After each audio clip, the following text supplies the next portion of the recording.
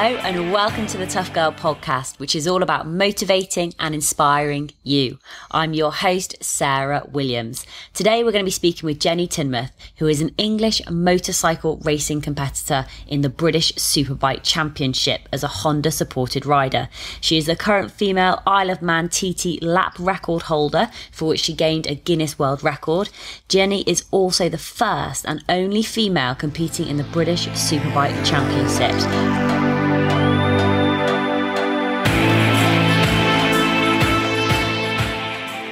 Jenny, hello, how are you? Hi Sarah, I'm really good, thank you very much. Oh, brilliant. Jenny, this is absolutely phenomenal. I just love what you've achieved in this sport. It's absolutely fantastic, you know, how you're doing it and what you're doing. And I can't wait to talk to you about it in more detail. But I'd love to go back really to sort of your childhood and just find out a little bit more about you and what you're into as you were growing up. So was motorsport something that was in and around your family, or how did it come to fruition? Growing up, I was very much a tomboy, and I liked playing out with my best mate, and we used to just climb trees and make mud pies and do all the kind of tomboy kind of things. And my dad's always had a motorbike, and my cousin sort of raced cars a little bit, and just generally sort of the influences on TV at the time as well. So there was quite a lot of programs that involved cars or motorbikes. There was like the A-Team, Knight Rider, Airwolf, Street Hawk, all these kind of programs that were all sort of car or motorbike based and always driving fast and always chase scenes and things like that. And also my parents quite heavily into watching Formula One at weekends. So it's sort of like a thing that we did every other Sunday was watch Formula One race. So yeah, just being in and around bikes and in and around cars, and also sort of being a bit of a tomboy. That was kind of the way I kind of went, and the things that influenced me when I was younger, I guess. So. And do you have any brothers or sisters, or were you an only child? No, I've got an older brother. He's 2 years older than me, but he's definitely got the brains of the family and slightly went down a more sensible path than me. But yeah. When did you first start racing then? When did it happen? Well, I left school after doing my A-levels, so like 18, and I wasn't really too sure what I wanted to do. I took business studies and art at school, and I thought I wanted to go and do like graphic design or something with my art, but I didn't really know where to take it. And I went and looked at a couple of colleges, and I didn't really fancy the courses they had. And then, at that time, I'd got my bike license anyway, because at 17, I did my CBT, got my bike license, got a little 125 on the road, and was already sort of riding around on a bike. Did you get a driving license as well, or did you just get your motorbike license first? Bike license first, yeah, straight to the bike. Took probably, I think it was about 4 years before I got my car license after that. So my dad had a couple of bikes anyway, so he was using his for work, you know, to drive to work and back, and he had a couple of classic bikes as well, an AJS and a Matchless, and we used to go to the AJS and Matchless Owners Club rally every August. You know, there was no sort of issue with me getting a bike, it was just... So it was almost like a natural progression more than anything else, and they were quite supportive. Did you pass your test first time? No, I failed. I was gutted. I took... He said that I took the wrong lane. It was like a 3-lane roundabout, and he said I took the wrong lane on the roundabout, even though I disputed that. But yeah, no, he was gutted. So yeah, passed second time. You've passed, you've got your licence, you've done your A-level business studies and art, which I did as well, actually, and then try to decide what to do next. So yeah, what happened after that? I mean, I was still watching the motorsport at the time on TV, and discovered that there was a local racetrack to me that was ace. I just used to keep going up there to see what was going on and go there with mum to watch races. And then I got interested in how the combustion engine worked. So basically the innards of an engine, how everything functions, and obviously learning how to look after my own bike as well. And just got really interested in that. And I thought, well, I'm going to go have a look at a motorcycle maintenance course at college, and joined a 3-year college course. So I was working 2 jobs at the time and did my college course, which luckily I sort of snuck on during this sort of, mostly the first year had nearly finished, so I managed to sort of fast track the course and did it in 2 years. And then the second year I basically applied for a job at my local dealership. I just said, I didn't think they'd take on a girl. I don't know why I thought that, but I didn't think they would. And I just said, will you take me on if I work for free at weekends? And luckily enough, they took me on, and then I got a full-time job from there. So when you were at college, were you the only girl doing it, or? No, I think there's 4 or 5 other girls. There's quite a few girls on it, actually, and it was good. It was quite a good mix of girls and boys. So, yeah. So you've done the course, You've learned all about like motorcycle maintenance. You're now working at a local dealership. Why didn't you think they'd take a girl on?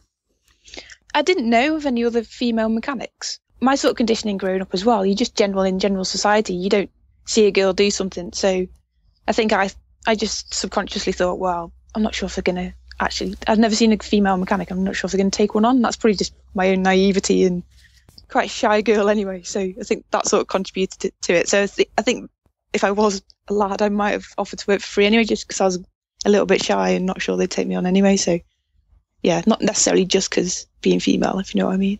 I think it is interesting what you said there about how that you'd never really seen like a female mechanic, so you didn't actually know if women did that. And I think that's actually almost part of the problem when women don't know that you can do these traditional male roles, when actually you can do. There's nothing stopping you from doing it. So yeah. How was it working at the local dealership?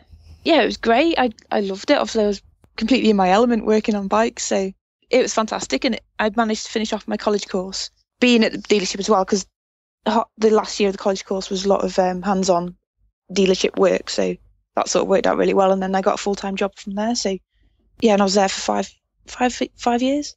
But yeah, I really enjoyed it. How did you then move from that into the racing side of things? How did your career sort of progress? Because I'd watched watching all the motorsport on TV and watching my cousin race and thinking he was great. And I thought, again, it's another sort of thing that I thought, I'm not supposed to be able to do this. I don't know how to do it and I don't know how to start, but I really want to do it because I really enjoy sort of the speed of riding my bike. And so I think all the sort of natural progression of finding out how to look after my own bike, getting a job so I could fund my own racing. And then the dealership that I joined, the guy who owned it used to race at the Isle of Man, TT. And there was one of my colleagues in the workshop was racing at the time as well. So I basically just said to him, how do you start? What do you do? And he gave me ACU license form, which is the competition license form you need in the UK, just basically to go and start off as a novice road racing. So I'd saved up while I was at college, saved up for a year to buy a little VFR 400, which I'd sort of planned to use on the road and use on track days as well and go racing. So yeah, I got the license off him and then sort of went from there really. Had you been going to like track days before this and sort of racing around the tracks? Well, luckily, again, the dealership I worked for ran their own track days at Anglesey Race Circuit. I used to go and help, go out. Lots of staff used to go and help on track days, and luckily enough, could just basically go out on the track day for free, just have a blast around. So just used to ride up on my 400 and go for a blast, and then so did quite a few track days up at Anglesey Circuit before I started racing. And what's the atmosphere like on a track day when you're there? Great, just like everyone's obviously really enjoying themselves, and the biking community is just great in general anyway. So yeah, it's just really, really good. You've got your license, which I obviously need to go and do racing. So when was your first sort of professional race? Is that how it works? That do you do amateur races first to score points to get into a professional race, or can you just go and enter a professional race? What's the way that you do it? Well, there's quite a few clubs in your local area. So for my area being northwest of England, there's Wirral 100 and Crewe and Nantwich and a few other clubs. So basically you join a club and you can go to their race series. So they'll normally run 6 or 7 races during the course of the season from March to October. And yeah, basically you take your license along, start off as a novice. So you have to wear an orange bib just to kind of indicate to everyone else on track that you're a novice, and you compete in 10 races. And once you've done that, you just get a signature after the race from the club to say that you've competed in that race and finished. And then 10 races, and you can move up to clubman. So get rid of your orange novice bib and move up to clubman. And what happens after clubman? I can't remember properly, but I think you have to finish in the top 10 of the next 10 races. And then once you've done that, again, you get a signature to say you've done those 10 races and you finished, your result was this. And then from clubman, you move to national license then. So it's another 10 races down the line, you get your national license. And then national means that you can race in a British Championship race up from the club. Yeah. When did you realise that you were pretty good at this? Or did that happen while you were going to all these track days and moving up? Did you think actually I've got some skills here? It never sort of worked like that. I kind of had a secret knowledge that I was just going to be good. That's sounds really bad. But I was like, I'm going to go and I'm going to go and win. I mean, I didn't know if I was going to. I was probably good. And to be fair, in the first few races, I was awful. And I fell off quite a lot. But I just, in my head, I was like, I'm going to be so good at this. And just there wasn't any point when I went, actually, I'm quite good, because it's quite a big learning curve, to be fair. But no, I had a bit of inner burning determination and sort of quite a bit of ambition that I just thought, I love this and I'm going to be good. Yeah, it's funny. It didn't really work the other way around. Did you ever tell people about your ambition? No, again, I think because if I fell flat on my face, I didn't really want people to know. So no, I kept it sort of all within of what I wanted to do and how far I thought I could go with it. Just because I didn't know if I could. So I didn't want to be check me out, I'm going to go and do this, and then fall massively flat on my face. So I just thought I'll go and have a go, and I'll have a good go, and whatever will be, will be. Because it's so much fun anyway. So if it didn't work out and I did fail, which I did many times, I was enjoying it anyway. So, and I tried to do something that I didn't think I could do. So yeah, it was good. When you had this secret ambition and this secret knowledge that, you wanted to do this, how big were you thinking? Were you thinking that you just wanted to win the races and to be fast? Were you thinking that you wanted to be the first female British racer in the sport? Or how big were you thinking? Well, it wasn't, to be fair, the female aspect didn't come into it at all. I never thought I want to be the first female to do this or first female to do that. I saw myself, because I was, again, like I said, I was very much a tomboy. I just saw myself as one of the lads completely. So I used to go and watch British Superbike Championship at Alton with my mum. I started off I had my 400, but I sold that quite quickly and got a little 125, so I was racing 125s. And I remember standing outside the track, weighing up the 125 class, thinking, I wonder if I entered this, whereabouts I would be. And just sort of aiming to get in there. And it's sort of a progression, because it's quite an expensive sport, and you have to weigh up what equipment you've got and how hard you think you're trying and how well you're doing and where you think you might be and where you can get to. And I always had an ambition to go as far as I could go. First one was to get into British 125 Championship, and then try and get into Super Sport, and then try and get into Superbike. So do you think your ambition grew as basically you sort of got more confidence as you started racing? Like, the ultimate ambition for British Superbikes was always there, but you can never actually know if you're ever going to get there or not, kind of, unless trial and error and a progression on the way. But my dream was to race in British Superbikes for sure. Yeah. But yeah, I had to suss it out as I was going as to whether I'd get there or not. No, absolutely. And you said that you were one of the lads. Did you ever experience any sexism while you were going up the ranks? Were people, was it very supportive and inclusive, or what was that aspect like, being one of the girls or one of the lads? Yeah, I didn't see any. There was no sexism at all. Like, the motorcycle racing in general and motorcycle community is just lovely, and they welcome me with open arms. Most people that I met would just do anything to help, and if you crashed, people would help you with spares, and like somebody lent me a crank at Cadwell Park when my engine blew up. And no, they're just really, really good. Nothing really, any element of you're a girl, you shouldn't be doing this sort of thing. There was none of that at all. It's just dead friendly, dead helpful. A lot of the guys are chuffed a bit to see a girl doing it and want more girls to do it. So yeah, it was really good. I love hearing stuff like that. I love it when it's about that community and helping each other and wanting to see people progress. So what was your first big race, your first big championship race? Well, I moved into MRO at the time. That was quite a big race. What's MRO? MRO is sort of it's what's called the Thundersport now, but previously it was called MRO Championship. But it was sort of an in-between class between club racing and British Championship, because a lot of the British Championship riders were doing the MRO Championship as well.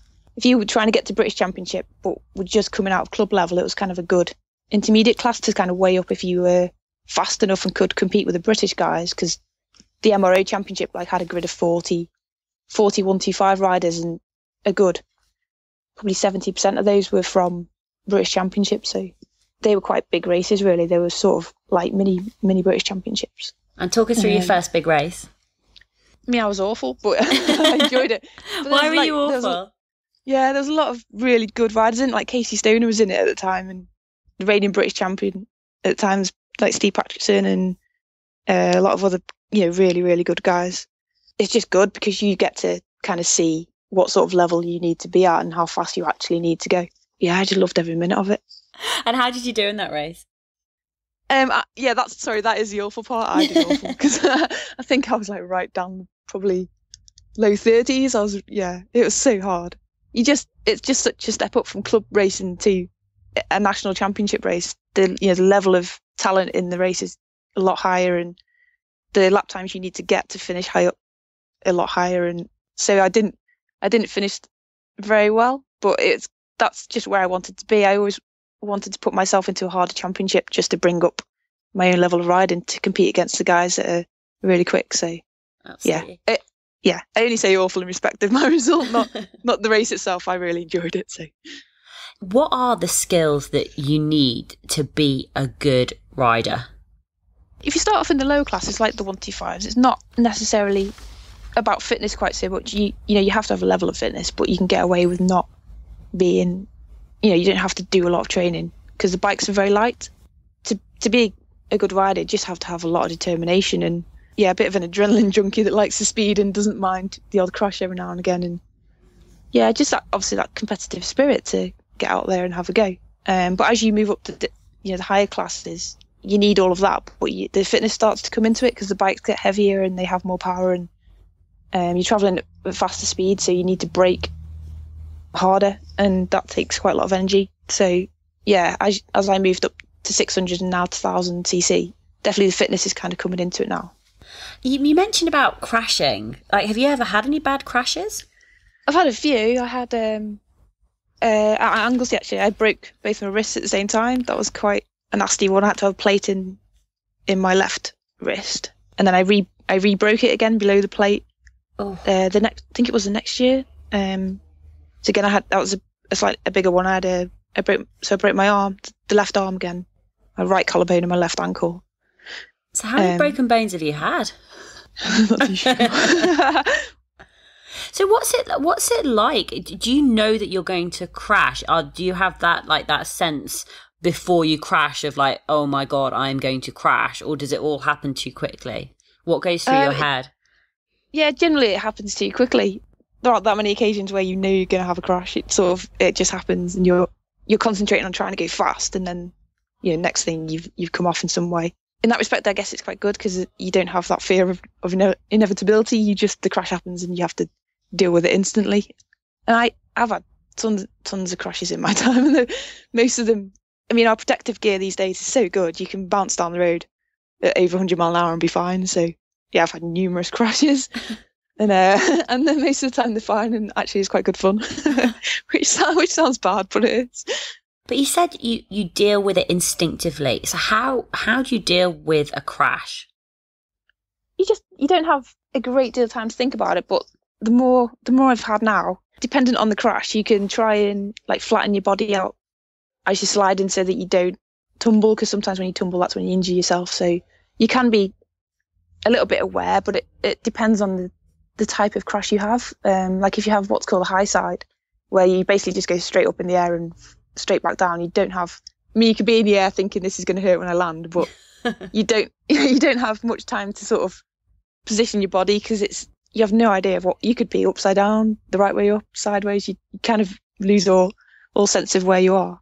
So and again, like I say, it happens that fast that you just do whatever instinctively comes to you. So if you, like with my crash when I broke my wrist, I guess I must have instinctively put my hands out to save myself. Yeah. So things like that, you can sort of think about once you've experienced that kind of crash. You can try and land on a shoulder rather than both hands, or it depends on the crash. Most of the time it's that quick, you don't have time to think about it. So you said it takes determination, speed, a competitive spirit, the love of adrenaline and going fast. So you've got all of this, you're moving through the ranks.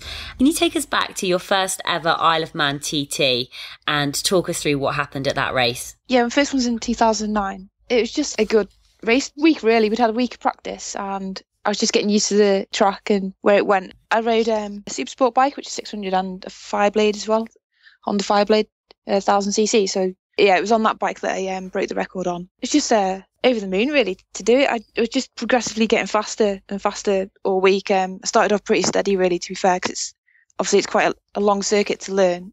I was just trying to get my head around it all week, learn the track, figure out where I was going and how fast I could go, and building up speed sort of steadily. And then to break the lap record, yeah, I was over the moon. Couldn't believe when I came back, and Brad, my mechanic, my business partner as well, he said you'd broken it. So yeah, I was chuffed. Can I just sort of get you to set the scene? So why is the Isle of Man so amazing for superbikes and racing? It's a street track, so it's 37 3/4 miles of roads, which once the race is finished, the public are back on the roads and you can ride the track yourself. So it's hedges, it's walls, it's trees, people's houses. You're going through towns and villages, absolutely flat out at 180, and it's an amazing track. It's a dangerous place as well, because if it goes wrong, it can go wrong quite in a bad way. So it's quite a different discipline to the short circuit racing. The short circuit racing, you can literally try and throw yourself down the road at every opportunity to go as fast as you can, whereas the Isle of Man, you've got to concentrate so hard and be so precise, and obviously trying to avoid curbs, and there's grids and all sorts of things in the road as well, and different cambers and jumps. So it's a huge discipline. It's basically riding around on a road for 37 3/4 mile as fast as you can possibly go. Concentration wise, it takes it out of you, physically and mentally, to do the whole race. The one that did the lap record in is a 6-lap race, so you're on the bike quite a long time, and it's probably the best fun you can have on a bike. Had you raced there before you went in 2009? Was that the first time that you'd ever been on the track? No, it was the first time. So luckily enough, the government, the Isle of Man government, and the organiser of the TT take newcomers over. So we went over quite a few times before I raced there with Milky Quayle, who's the rider liaison officer, and he takes us around the course. So we did quite a few laps in a car, and just to get to learn where it went. And I basically videoed. He's brilliant because he's raced it himself. He knows every inch of the course, so he does like a running commentary of the whole course while you're sitting in the car, and he's explaining where you want to be, what gear you want to be in, what you're aiming for. Picking out trees on the side of the road that you're aiming for as a kind of an apex and things. So I basically recorded what he said, and then when I came back home, just sat and learnt it for probably 3 or 4 months. So you've got this video, you've got this recording, and that became part of your preparation for the 3 or 4 months before the race. What other things did you do to prepare? Biggest thing was learning the circuit. I tried to do like a name association, so I learnt the names of the corners, and I took a picture of that corner, and then tied that up with what Milky said of what sort of gear you want to be in and where you want to be and what you're aiming for, and then just tried to remember it sort of in stages. So it's good actually, once you start remembering each corner, they sort of fall into a natural progression, and the circuit ends up breaking up into kind of 3 sort of sections. So you got like the first section, mountain section, and the end, and it comes easier to learn. So, but yeah, definitely the biggest thing of going there and racing the circuit is circuit knowledge. So knowing the course, knowing where it goes. Once you've got that done, then it's building up your speed and working out how fast you can actually go through the corners. And how do you take that? So when you first get there, so I think you said that there's is there a practice week before the actual race takes off? Yeah, there's a full week of practice, and they do, for the novices, they take you out on like a controlled lap. So like Milky Quayle does one of those controlled laps. You'll follow like an ex-racer that's, rode there a lot of times, and you'll basically it'll take about 6 of you. So you'll just sit behind him and follow him for the whole circuit. So in that respect, it's brilliant because you're not just sent out on your own to go crazy straight away. They let you're doing a really fast lap. They're not hanging around, but you've got somebody to keep your eyes on and follow around the track. But yeah, I remember doing that lap I couldn't stop grinning. I just had a massive grin. I was like, oh my God, I'm on the track. Just massive grin on my face. And then once he comes in, you've done your 1 lap. That's it. Then you're free to go off on your own and enjoy yourself. So and can you do as many laps as you want as practice, or are you limited? Like, are you given like certain hours? Like, you can only have like 2 hours a day on the track, or how does that work? Yeah, it is. I think it is 2 hours, like from 6 till 8 in the evening. So basically, you can just squeeze in as much as you can. So some nights you can get three laps in, but on average, it's 2 or 3. So yeah, there is kind of a time scale of how much you can practice, and it is in the evening. So yeah, like they'll send out different classes. So they'll send out solos, or they'll send out lightweight class and newcomers, and then they'll send out sidecars. So yeah, but basically you want to get in as much mileage as you can. So, most people will go out on their like super stock bike, come in, do a quick swap to Superbike and go back out, and then maybe a swap to the super sport bike and go back out, and just try and set up your suspension and just get mileage under your belt to get yourself back used to the track and dialed in kind of thing. So after you've had your week of practice, how are you feeling like mentally inside? Were you feeling quite confident? Were you feeling quite nervous? A mixture of both, I think. Just quite a lot of excitement, sort of nervous excitement really, because obviously you're quite nervous.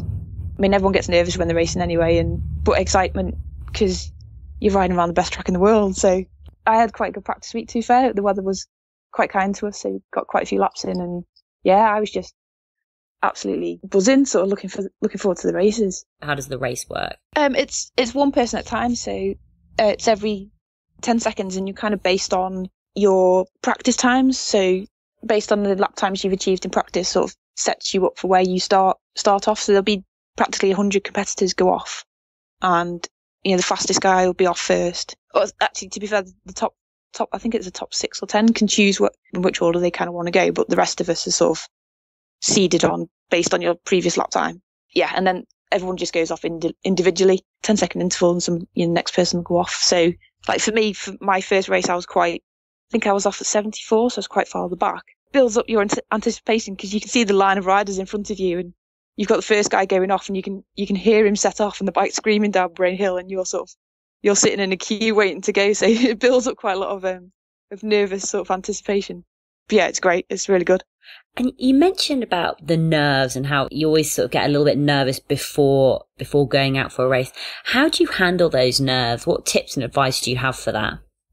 I guess I just funnel it into sort of a positive energy, really. Because I mean, if you didn't get nervous, I think there'd be something wrong. Because you're in a race and you want to do well, and it could be scary. You could crash, or it could, also it could go well, and you just sort of all hyped up. And I mean, I don't want to get too nervous. It takes over, so I just try to sort of funnel it into a positive thing for the race and just make the best of the nerves and kind of enjoy the nerves because they're going to come. So just enjoy them and use them to hopefully enhance your performance if you can. Absolutely. I like that. Just enjoy them and enhance your performance. You've got this line of riders, one going off every 10 seconds. You've got the noise in the background. You're on one of the best tracks in the world. You're out in the Isle of Man. You've had a really, really good practice week. Talk us through what it felt like as you were going round doing the lap when it counted, when it was part of the race. What was that like? It's funny actually. You end up going into your own little bubble because you're just concentrating so hard. So all you're thinking about is trying to maintain your speed at all time and concentrating on where you need to be on the track and what's coming up next. Basically, there's a running commentary going through your head during the whole entire lap, and you just sort of zone off into your own little world of concentration, if you know what I mean. So you're thinking, right, I need to be here. What's coming up next? And you sort of don't roll off, keep it pinned, and yeah. What gear you want to be in and where you want to be, and then you're thinking, I need, maintain your momentum because you want to keep your lap time, and there's all sorts of things. Also, you got to think about pit stops. There's, your bike the fuel will only lasts for two laps in your bike, so you've got to remember to come in. There's a few occasions where you can be so sort of concentrating that you completely forget you've got to come in for a pit stop. So that's quite important, and just settling into the race and enjoying it. When did you realise that you'd actually broken the record? It's quite hard to get a lap time when you're out there. But do you sort of think, I'm going really quick here, like, oh wow, this is on the verge of scary, I'm going so fast? No, it's a funny thing that it's seemingly the smoother and the easier it feels, the faster you're going when you're sort of fighting the bike and fighting yourself. And you feel like, crikey, I must be absolutely flying because I'm on the edge. Quite often it's not the case, and it's actually the opposite, and like the smoother and easier it's coming to you, the faster it is. And that's what's happened to me. When the easiest lap was my fastest lap.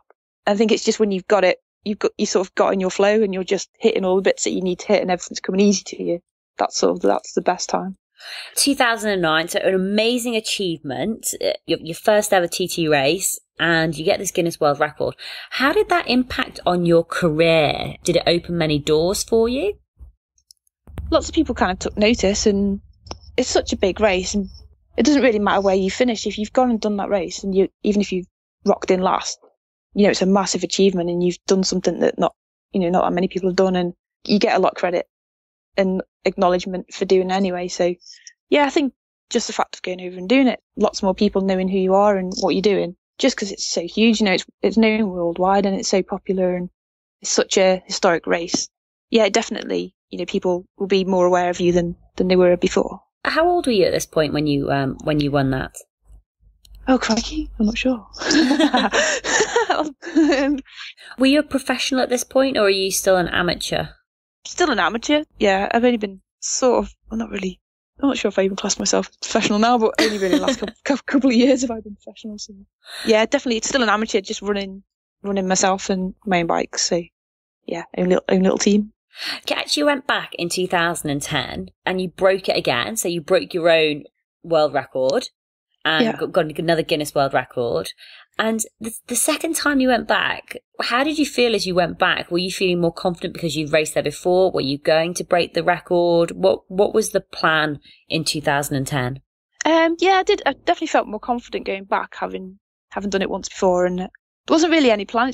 Well, my approach to the race anyway was having no plan. It was just literally to go and enjoy myself as much as possible, and what will be will be. So there wasn't like a definite, I'm going to go over there and try and do this. It was more go and enjoy it, and if it comes to you, it comes to you, and if it doesn't, it doesn't. Yeah, that was basically it. And I just went there and tried to enjoy myself, and luckily enough, again, that was the last race of the week. Just had a really good lap and was lucky enough to break it again. Although you're saying you don't have a plan, but actually going out there and having fun is actually a bit of a plan, because I suppose if you're going out to have fun, you're feeling more relaxed, you're feeling more happy, so there's less stress, there's less tension, and therefore you're most probably feeling a lot calmer and more sort of settled. So actually you're right. It is at the race you sort of know that that's what you need to go fast anyway, so that is that is sort of a plan but not a plan. Yeah, it's kind of like because you do know that you need to be relaxed and you need to be chilled out to be able to go fast. So if you go there with a plan to do that, then, like I say, hopefully it'll all work out and everything else come to you. A lot of women who are successful, whether that's in sport or business or whatever it may be, they have certain habits that they do or daily routines that they follow. Do you have any good habits that you follow that? Do you mean like sort of a race ritual before a race, or just in general? I'm interested in both actually, but what about before a race? What are the habits, or what's the ritual before you go through before you race? I don't really have any particular ritual that I do. Just obviously, I just make sure I've eaten a couple of hours before and I've got enough sort of fuel in my belly, and try to be a bit rested. And yeah, there's nothing. I don't have any particular sort of I have to put my socks on a certain way or anything like that. So yeah, nothing in particular. Just sort of the usual general stuff. Just making sure I've eaten the right food and I'm pretty rested and my head's in the right place to think about what I'm going to do. And what food are you eating? To be fair, I'm normally on porridge. Just fueled up on porridge. Slow release of energy. And you've had, 16 wins during your racing career so far. Which has been the most challenging race for you for whatever reason? The TT is definitely a challenging one. That was because of the nature of what it is. It's a huge challenge, it's a massive sort of climbing Everest kind of thing to do it. There was one season actually where I basically had absolutely no money whatsoever. And I was sort of really despondent because it was 2005 and I was absolutely broke. But I thought if I could finish the year, it would have been a massive achievement. That was probably one of the most challenging years. And I nearly gave up racing at that point because at the end of the season, because my results were so awful because my bike was so slow. I just borrowed all my took the tyres off the scrap pile at Dunlop's and managed to scrounge a few pistons and bits and pieces. And my bike was so slow, and I was just paying for the fuel to get there and do the race and get back. And because I didn't really want to give up, and I thought, well, if I can take the challenge of just even getting to each race as a plus, then that's what I'll do. And that was a really hard season because it's quite demoralising. So how did you pull yourself through that? I mean, that must have been really tough. When it is such an expensive sport, you've got no money, and you're scrounging around for scraps for your bike. Hugely tough. How did you get through that? I gave myself that target because I thought if I can do the year, then I know in my heart I've achieved a massive thing that I don't think lots of people would have even tried to do. They did just not got. That this is my challenge. I can't exactly challenge myself to try and win or anything, but literally if I can get to every British round and finish, then that's done. And I don't know why, but I thought somebody might notice and somebody might help. And then I had the massive realisation at the end of the year that no one was going to help and no one would notice. And because my results had been so bad, people were even less likely to notice. So I had to sort of give myself a kick up the backside and think, well, nobody's noticed. I'm chuffed to have made it at the end of the year, but if I'm either going to have to give up or I'm just going to have to fight a bit harder to carry on going. And I had to kind of pull myself together and thought, right, I'm going to have to just crack on and try and get some sponsors and try and get some money and try and get going. And I took the positive of actually finishing the season. I thought, well, that's an achievement in itself. And it was that bad that the crankcases on my engine, even there's something called a reed valve on the 125 where the carburetor goes on, and that had cracked, and I just kept getting it welded up. So like half a season, it just I'd had it welded, and when we took the engine out the bike on the last race, it actually fell into 3 pieces. It was that bad. So I was like, I'm chuffed I've even managed to finish. So, but yeah, it was it was hard, but it was a good sort of learning year where I realised, if I'm going to do this, I'm going to have to pull my finger out and find my own way and try harder, if I'm going to do it. In a way, what you just said, so you found out that no one was going to help you. You were going to have to help yourself, basically, which actually sometimes, although it can be a tough experience to go through, it's almost in a way, I'd imagine, quite liberating. So what changed for you in 2006? Was that the year it turned round for you, or was it another year where you really struggled? It was another struggle year. It wasn't as bad as 2005 because I'd sort of picked myself up a bit. 2005 was the year I started my own business with my business partner, Steve. And so we were just trying to drag a bit of money together, and I'd gone and pestered a few people for sponsorship. So I'd found a little bit of sponsorship, and there was a guy actually called Andrew Hensley who sort of found me and helped me as well. So I was lucky in respect. I say no one's going to help. Luckily enough, I did have some people come and help, and I managed to pick myself up and carry on. And 2007 was my best season on 125s. And then I moved to 600s in 2008. But yeah, it's always tough. It never got sort of the dream of just plonked on the best bike ever. You have to fight for it all the way. So you mentioned that you started your own business. What business did you start? It was a motorcycle mechanic business. So I'd been at a dealership for quite a few years, and me and Steve just decided to go and set up on our own. So yeah, literally just fixing motorbikes, all sorts of bikes as well, anything from scooters up to sports bikes. You're following your passion, you're fighting for it, and you started to get a little bit of sponsorship. What happened after that? It was just every year, you sort of build on each year. So trying a little bit of sponsorship, try and get better results, and then do the same again, just try and sort of progress to a better bike, try and get a few more sponsors, just all that sort of thing, really. So with sponsorship, do you have you found it really challenging getting sponsorship? And is that because you're a woman in the sport, or just because the sponsorship is difficult for everybody in the sport to get? How does that work? It's difficult for everybody to get, and depending on your personality as well, sort of reflects whether you're good at getting it or not. And I'm pretty awful at getting it because I don't like asking, and I feel bad asking. I've sort of always thought you need to get a job and earn your own way and pay for it yourself, and find it quite hard to, asking people for help, and being quite shy and not sort of that forthcoming as well. I found difficult, so I'm not sure it's a woman thing or anything. It's interesting though, if you are a shy person and you don't feel that comfortable about asking people for money to do something that you love and are passionate about, it can be very, very difficult. But how did you get over that fear? Or are you still getting over that, or are you still learning to embrace asking for sponsorship? A lot better than I used to be, and I keep telling the old sort of saying of, if you don't ask, you don't get, and I've got nothing to lose asking, so I still don't ask really, but I do know I know sensibly in my head that you can only ask and only be told no, and it's not that bad. So just ask away.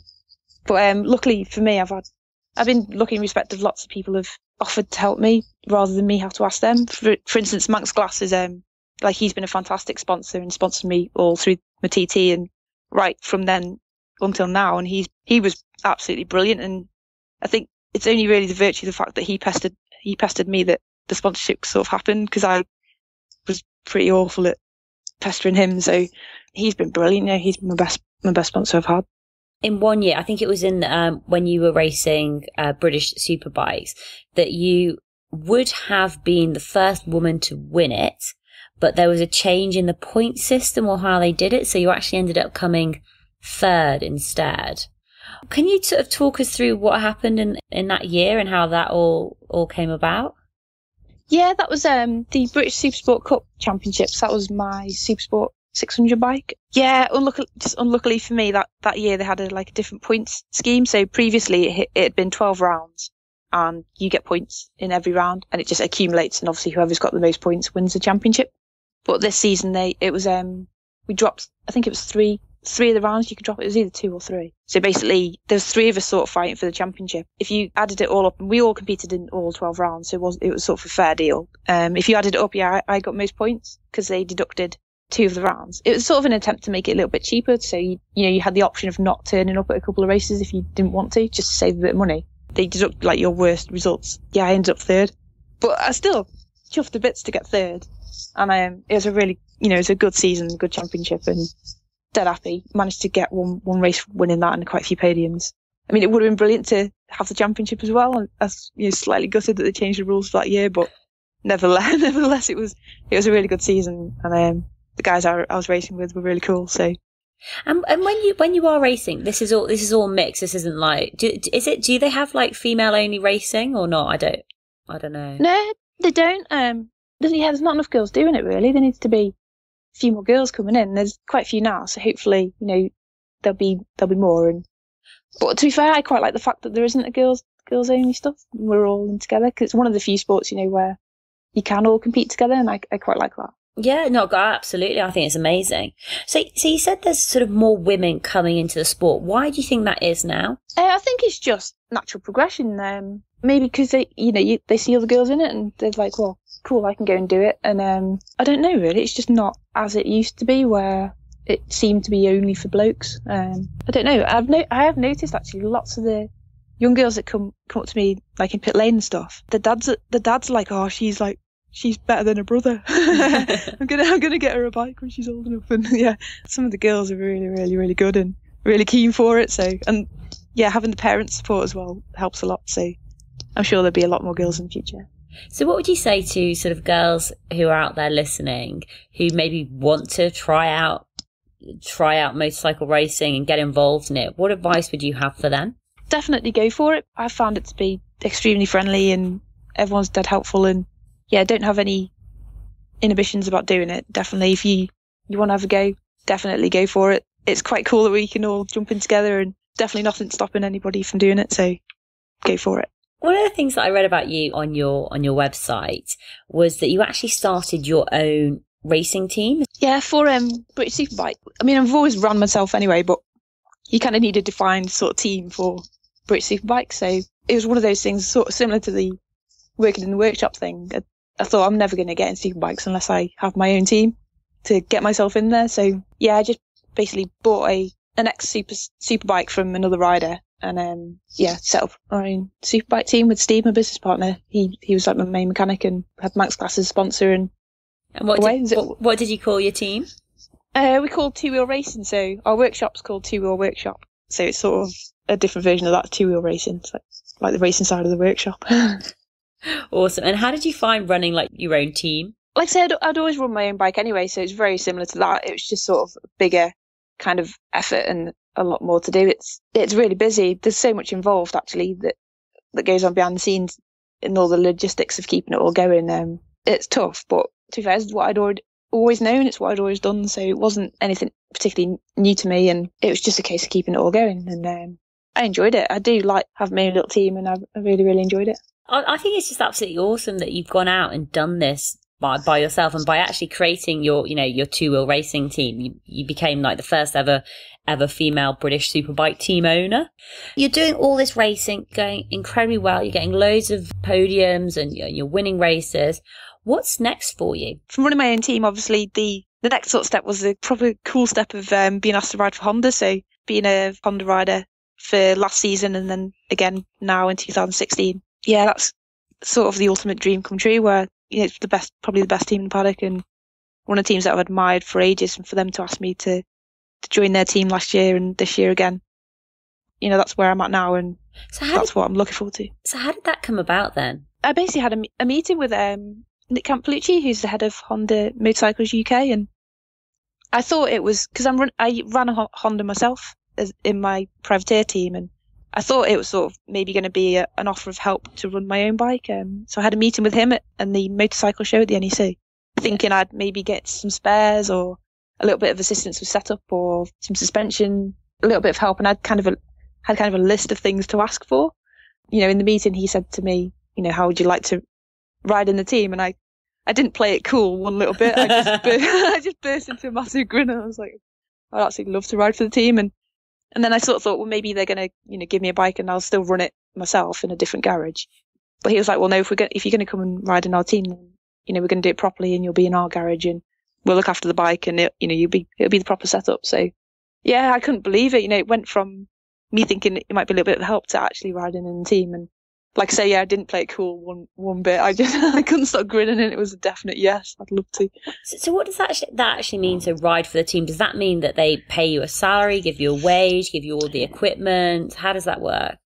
Yeah, it's just basically they run it. So it's their bikes. It's run from Honda HQ, like the racing HQ, which is in Louth, and they've got their workshops there, and everything that I had to do running my own team, which was looking after the bike, logistically getting the bike to and from the track, and even coming down to painting the bike and engine rebuilds and all that. It's all taken away from me. I don't have to do any of that. So the team completely do everything, every prep and what's needed to look after the bike. And I have 2 mechanics and a crew chief during a race weekend that look after the bike for me and help me. Just means I can concentrate on being a rider rather than also looking after my own bike, which is, it's a massive relief of workload, if you know what I mean. So absolutely. It must be actually a huge amount of freeing up all of your time so you can actually just focus on just the riding and not have to worry about anything else. So that's absolutely awesome.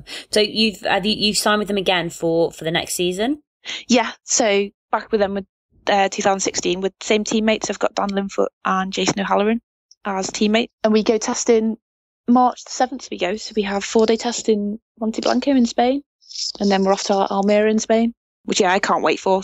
That'll be good to get going, get bum back on the bike and get a few laps under our belt before we kick off in April. So when you're not racing, when when it's off season, what do you get up to? What do you do? Well, this year I've done a huge amount of training, to be fair, because I sort of noticed I needed to improve my strength, upper body strength quite a lot. As soon as the season ended, it's like kind of October last year, I've just jumped straight into a bit of a training program and trying to improve my fitness. So it sort of never ends. As soon as one season finishes, you're kind of already thinking about the next one. And that's what I've been doing pretty much all over the winter. And I will carry on for the next couple of months just to get ready for April. You mentioned previously, it's sometimes, it is obviously as you're riding the bigger bikes, like 1,000cc? Am I saying it right? Yeah.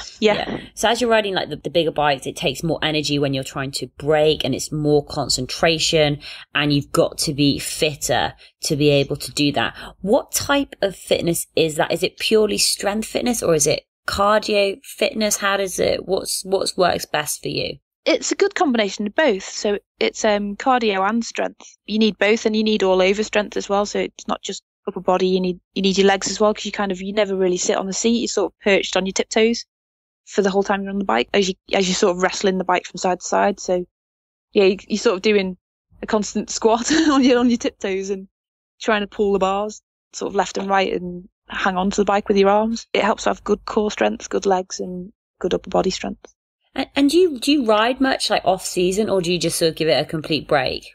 I would ride if I could, but the weather in this country is not the best for track riding. Lots of the track day companies don't sort of run over the winter just because it's too cold. But yeah, try and do a little bit of motocross, so sort of a different discipline, but just keeps you on a bike. And I just do a lot of mountain biking. I really love mountain biking, so I've been doing quite a bit of that, and yeah, quite a bit of gym work as well, which I thought would be quite boring, but I'm actually really enjoying it. So like I say, we'll get back actually out on the bike itself in March. So yeah, looking forward to that. You're sounding like super eager that you can't wait to get back and get racing again. I can't. It's bad. The off season is really bad because all you're thinking about is the start of the season. No, I think it's amazing because you've got this passion and this love for the sport, which is absolutely fantastic. So you've got the 2016 season coming up. What's the big focus for the season, or what's the goal for the season? The goal's always just to improve on your previous season. So for me, it's just to try and get myself in the points. So to be top 15 would be pretty good. What we'll do is we'll just kind of review my lap times from last year and make a little bit of a target, what improvement we hope I can do race by race, and then try and progress. So try and work my way up, if I can get to like 20th and then 18th and then maybe 17th, and then get myself into the points. And then that'll be a good sort of goal, and then work from there. Any other final words of advice that you have for our listeners? If you want to go and do something and have a passion for it, definitely go and give it your all. Like they say, you only live once, so definitely go and follow your dreams. Now, Jenny, if people want to find out more about you and your racing and what you get up to and everything else, where can they find you on the internet? My website, which is jennytinmouth.com, and I'm also on Twitter, which again is just my name, Jenny Tinmouth, Facebook and Instagram. Awesome. That is fantastic. I will be putting all of the links to everything we've talked about on toughgirlchallenges.com. So there'll be links to Jenny's website, to her Twitter and to her Instagram. So do go and follow her. She is the leading British woman, I would say, in the motorcycle world. So absolute inspiration, and it's fantastic that you're doing so well. Best of luck with your 2016 season, and thank you so much for coming on the Tough Girl podcast. Cool. Thank you very much, Sarah. Thank you so much for listening to that episode with Jenny Tinmouth. What an absolute inspiration. This month, it's all about motorsports at the Tough Girl podcast. And if this is the first time that you've listened to the Tough Girl podcast, welcome. I'm so pleased that you've decided to join us all. Every week, I speak to a different woman to talk about the different challenges and adventures that she's done. We get to hear about her journey. We learn about top tips and get advice for those challenging situations that you may be facing at home. Last week, I spoke with the awesome Jade Pavley, who is a rally car driver from the UK. And next week, I'm going to be speaking with Verena May, who is a model turned stunt driver turned rally driver who races in Rally America. So new episodes come out every week. So every Tuesday at 7 a.m, you can hear another episode of the Tough Girl podcast. We have over 40 episodes now available for download. So much amazing content, from runners to rowers to sailors to adventurers to polar explorers. Go and check some of the previous episodes out. It was really fantastic talking to Jenny, and I learned a lot of things. And a lot of things resonated with me personally. I especially liked it when she talked about in 2005 when she was broke and having this really tough time. But what I loved and what I respected so much was how she kept at it. She kept showing up.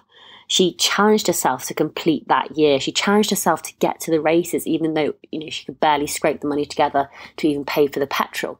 But she did it. She overcame those challenges. And so many people in a similar situation could have said, do you know what? It's too tough. It's too difficult. I may as well give up now.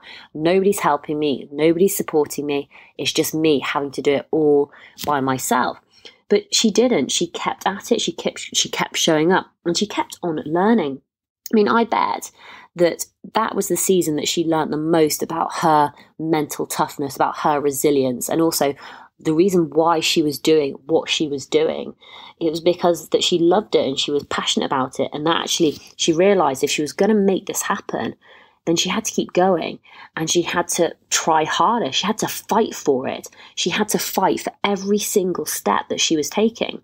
Success that Jenny's had, and the Guinness World Records, things like that do not come easily.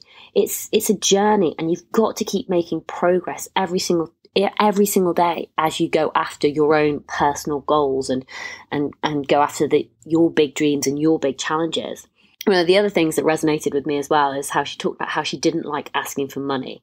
And although I'm quite a confident, outgoing person, I'm not shy about talking to people or, chatting or anything like that. But what I don't like doing is I don't like asking for money. And sometimes I'm very bad at asking for help. But I'm going to follow in her footsteps because I am looking for a sponsor for the Tough Girl podcast. And I would love for people to get behind the podcast and to help support it to grow and to allow me to interview more women out there and get to share their stories. So what I've done is I've actually created a page on Patreon, which is a website where people can go and donate to support creatives if they create content. So you also get rewarded when you sponsor somebody. So there are different tiers, if you like, and different levels of rewards available. But I'm not sort of asking for huge sums of money. It's not like, come and give me £250 or whatever else. How this works is it's very sort of similar to crowdfunding. So it's about individuals contributing, whether it's $1 a month or $2 a month or $3 a month, whatever you can really afford, because it all adds up. So if I have 50 listeners of the podcast who all sponsored me $2 a month, say, the cost to them for the year would be $24, so less than £20. But for me, that would be generating over $1,200, which would be, a great sum of money, which would allow me to expand the podcast. So it is worth thinking about. So if you're an individual out there who's enjoying the content of the Tough Girl podcast and you want to listen more and you want to support all of these incredible women out there and also support myself, then please do go and check out the page at Patreon. patreon.com/Tough Girl Podcast. The links are also on my website, toughgirlchallenges.com. And it would be absolutely amazing. As I say, it's not huge sums of money. It's $1 or $2 or $3. It's whatever you can really afford. So please do go and check it out. Finally, I always do mention it, but the Tough Girl Tribe is full of incredible listeners of the Tough Girl podcast. It is such an awesome group of women who are out there living their lives, going after challenges, going on adventures, planning trips, and just training hard. And they're out there and they're supporting each other, which is so amazing to see. So if this sounds like you and you'd like to connect with other listeners of the Tough Girl podcast, then go onto Facebook and search for the Tough Girl Tribe. This is the only place I mention it. It is only for the listeners of the Tough Girl podcast. So it is a very exclusive community. And finally, just to say a massive thank you to everybody who's been listening, a massive thank you to everybody who's been subscribing, who's been writing reviews, who've been sharing the Tough Girl podcast with their friends. Absolutely fantastic. I've been having record downloads at the moment, and we recently smashed through 24,000 last week, which is absolutely brilliant. 25,000 this week, absolutely insane. So we are well on the way to reaching the target of 100,000. So thank you so much for your support. I will be coming back to you next Tuesday with another fantastic episode of the Tough Girl podcast when we speak with Verena May and learn more about her journey and how she changed from being a model to being a rally car driver. Absolutely fascinating. So have a fantastic week. If you do want to reach out to me and contact me, I'm always on Twitter. My handle is @_tough_girl, all in capitals. So just send me a tweet. It will be amazing to hear from you. Have a fantastic week and I'll speak to you soon.